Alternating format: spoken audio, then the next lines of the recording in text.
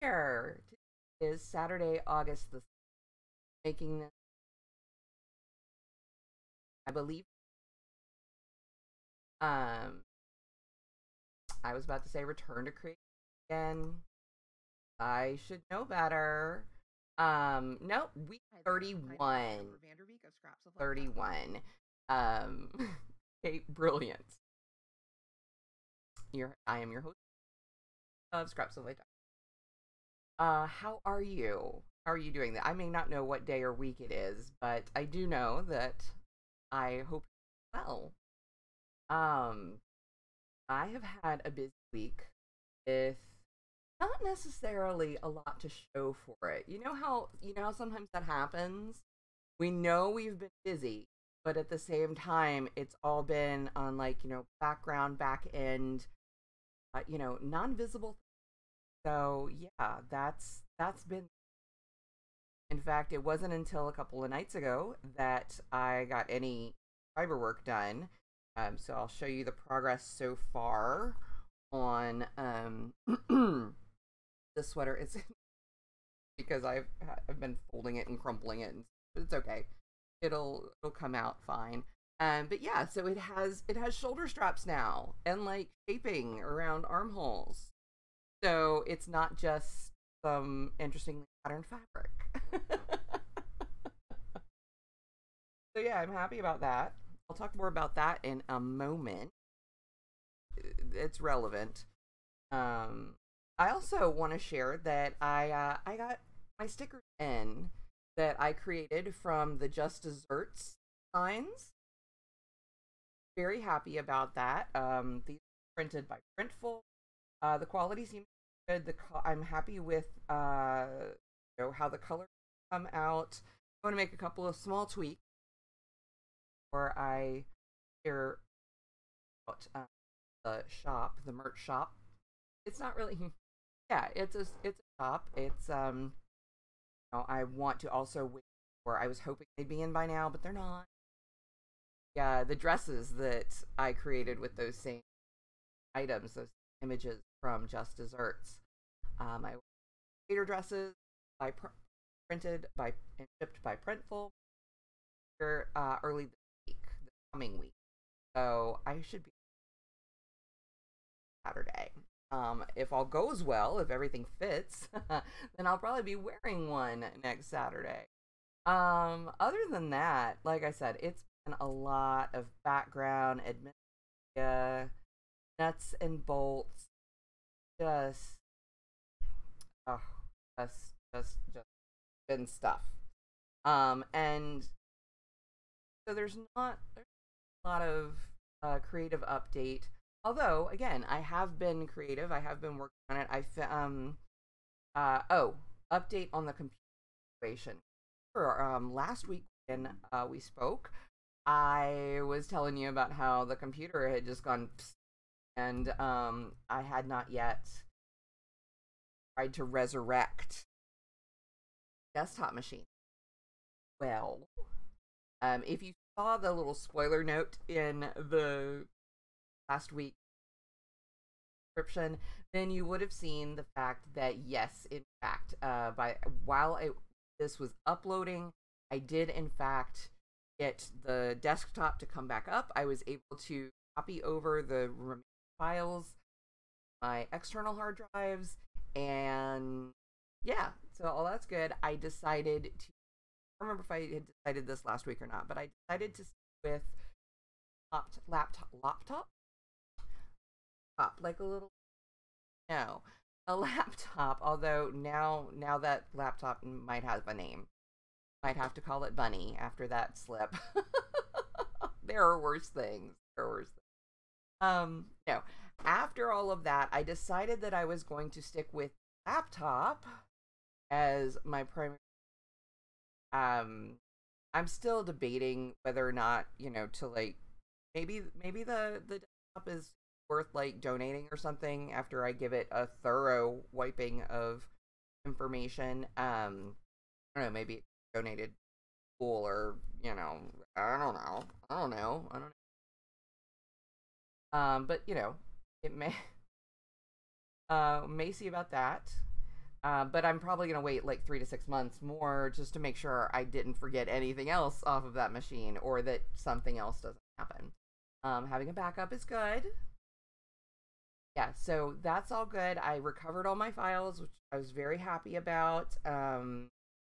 Again, there wasn't a tremendous amount of stuff that I would have lost. I couldn't have. Um, but I'm very glad that's been resolved. Uh, so yeah, part of this week was ordering and waiting for it to come in and everything up so that the laptop is now as a dock. And so less things are plugged directly into the laptop. You know, when it's time to actually go mobile with a laptop when I travel, yes, I can work that. And I also have monitors set up. I'm waiting for one cable up the final monitor, but yeah, so all that's going well. Yeah, so it's like anticlimactic, but in a good way. That's what I'm going to call that. Now, because of everything that was going on and all the background stuff, I will tell you that I cried twice this. Not that we're going to start keeping track because, thanks to meds and a better life environment, better work environment, um, I don't have nearly the amount of emotional breakdowns or upsets that at one point. So, that being said, this week was a little.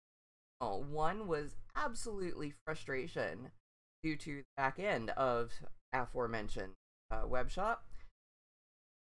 Just integration issues. Having to. It seemed like I was having to needlessly duplicate work that was already done, understand why I had to do it, or how one was supposed to do it with sort of efficiency or anything that had to do with like shipping rates from the turn on demand fighter versus the shopping cart or the side thing. Why can't it not copy or carry over? And it turned out that it can, it just couldn't by the platform that I had chosen, which I had chosen for both familiarity. I'd found it easy to use before, but that was when I was handling my own product. A fulfillment house, very different, and yeah, it created more headaches. Price tag, basically, Earth, and so while I'm not proud of this being, yes, in the past there have been in where it's been like, okay, we've reached a point of frustration, whatever level that falls at, it is just no longer. I mean, it's just untenable. It is no longer acceptable. So we're gonna throw money at the. Of course, I don't have a lot of money to throw around these because, and I'm trying to, I'm trying to improve that situation, and yeah, but this was a nominal expense. It's also with a company that I'm familiar, I've used before, again, on my own stuff. But they offered a more seamless integration with the print on demand. So sometimes it does come to that make or buy decision, in this big buy decision, where you get what you pay for, maybe. Free options, relatively free. Upfront costs cost more time and energy, and in my case, frustration and tears, and I was kind of over that. So yeah, that got straightened out. The other was last night, and it's neither here nor there. The reason, it was more that I was up way late and untangling yarn. We'll circle back to that. And apparently at 3 a.m. when I'm untangling yarn, and have been an hour or more, I get filled, and we have to do the self work. We have to understand ourselves and our motivation, are the driving force in us in order to effective as possible, regardless of what, not even work at all, but just our personal, have enough to know what's going on in our brain, you know? And over the years, I've become, you know, pretty adept at unpacking my issues. The most recent spent therapy also helped with that, kind of helped, you know, excavate a layer deeper. And even though I'm not seeing that's nothing that had to do with him, everything that had to do with insurance, stress. I was able to, you know, go another level deeper and uncover things. And so while I was wool gathering, cotton blend, cotton gathering, no, we're not going to follow that metaphor any further. While I was untangling things, I realized that was the Brilliance thought, or thoughts on Brilliance. Brilliance is a, and by that, it's not linear. It's not a straight shot, and sometimes we have to deal with snarls, knots, and rush through them. Because if we do, we're going to sacrifice more than we should. That's where the sweater project comes back to play. So I am playing a game of yarn chicken. What I mean, you know, the whole like game of chicken, I guess, start on roads, maybe been around for even longer than that. But I'm thinking, like, I think the earliest reference that I'm aware of culturally, like drag strips or racing on, like, the cars, you know, they're coming closer and closer and closer, due for a head-on collision, and it's a game of basically who's going to chicken out first. I know I've seen cool versions of it played, I think, you know, where one partner is on the other partner's shoulders and using sides and their, but I don't know if that's the same. Anyway, yarn chicken is when you're starting a project knowing that you have just enough yarn, or you believe that you have just enough yarn. And so what happens is, get to the end of a project, it's a game to see. It's a game, you know, you're taking your knitting life or your crochet life into your own hands, or putting it in the hands of the yarn gods, because you're like, okay, am I gonna get to the end of the pattern, or the end of the row sometimes, before the yarn runs out? And that's what yarn chicken is. Well, I know that I have just enough. According to all the instructions, I should have just enough, just barely enough. Sweater with the sleeve as written, without substituting, adding some yarn to it. I have 6 balls of the yarn to start with, and that's enough. However, you know,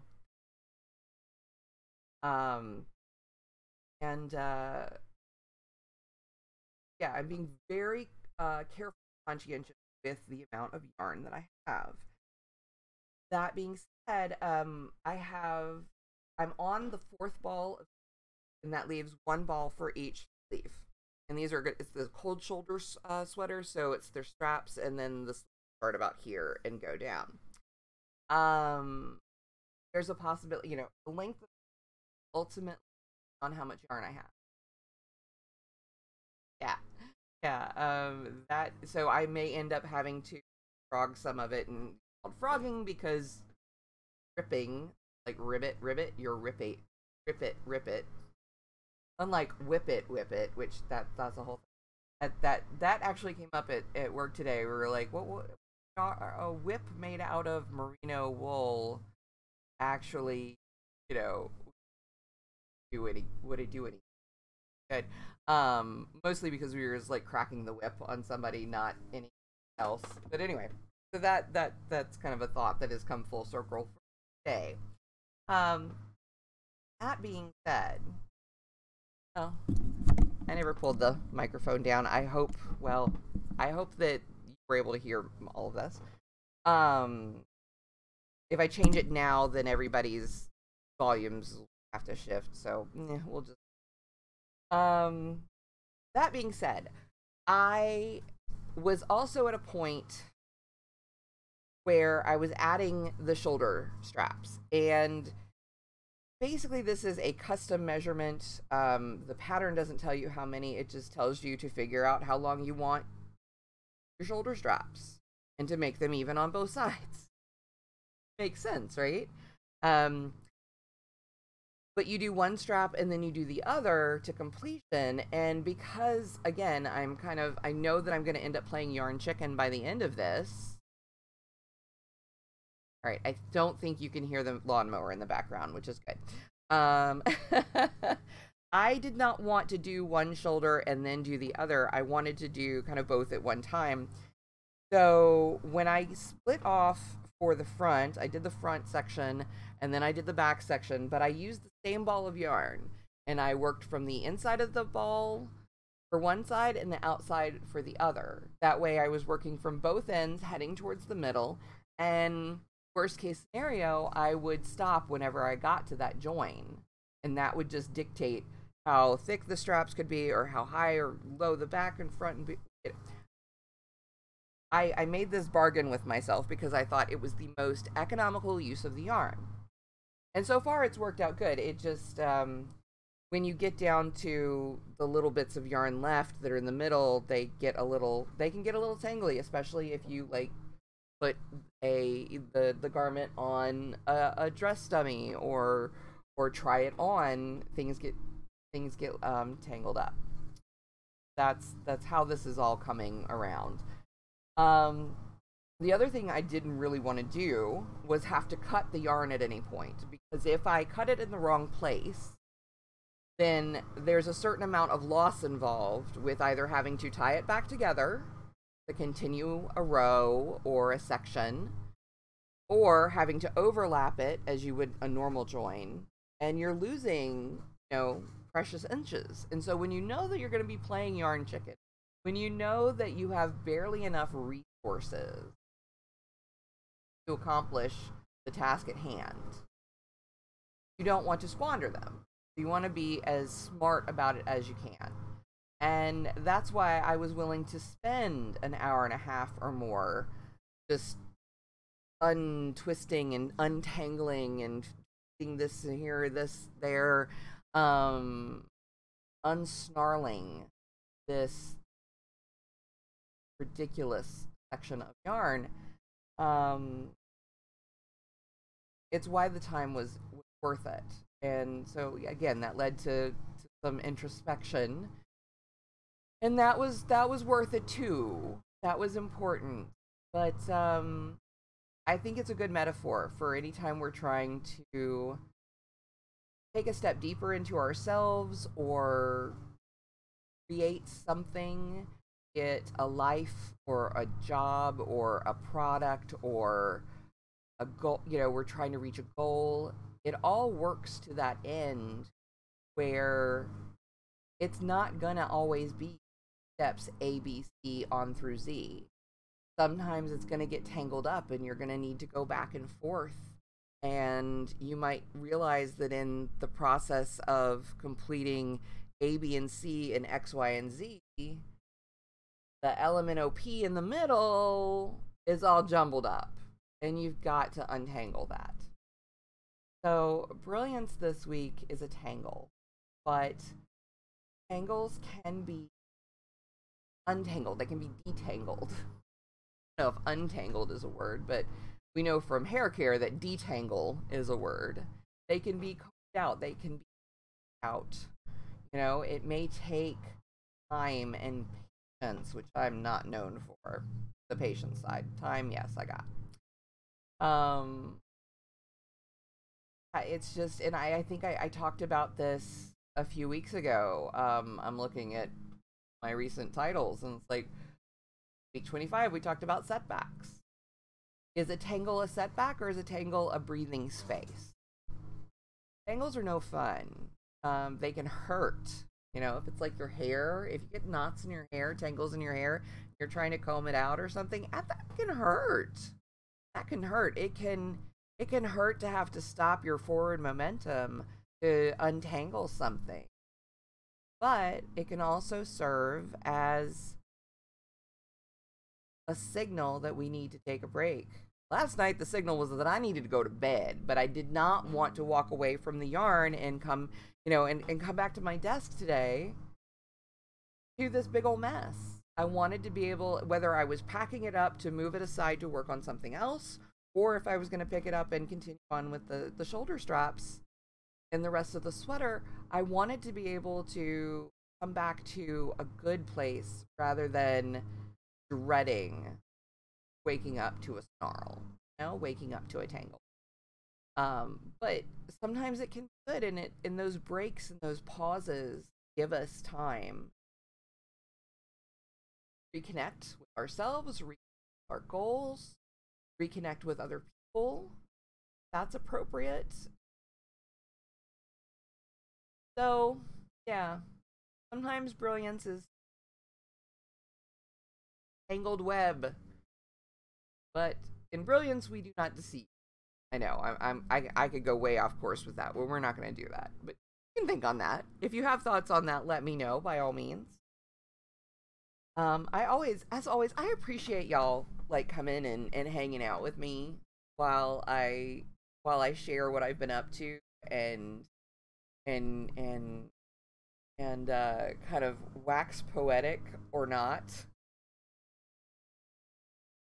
on progress or lack thereof. Lots of caveats, lots of parentheticals, lots of everything. I appreciate y'all so much. And I really do honestly hope that you are doing well. That you are taking the time for yourself, that you are doing what you can further your own goals.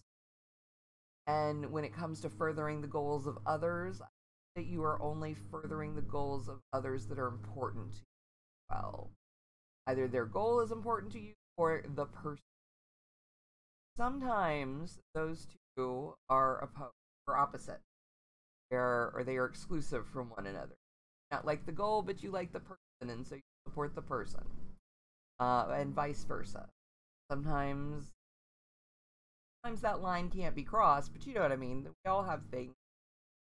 The people that we care about, they have their own thing, and may not agree on everything, but we know that we support one another as best we can as humans. So I hope that that when I come on here and I hope that something I say helps you way to further your own goals, to further your own dreams. I have to come to grips frequently with the fact that while I am on my own, self-employed, I am far from on my own as a self-employed. Not only are there lots of us out there who are on our own, we all exist in a world together, and we are interdependent on each other for the world. So, parents say make good choices, and not wrong. But what might seem like a good idea and good choice right now, hindsight is what it is, and we all know that science. Anyway, thank you so much for hanging out with me today. Thank you for checking in with me. I'd love to hear what you I well the week ahead, the last event of summer. For some of us, summer is going to continue for a while.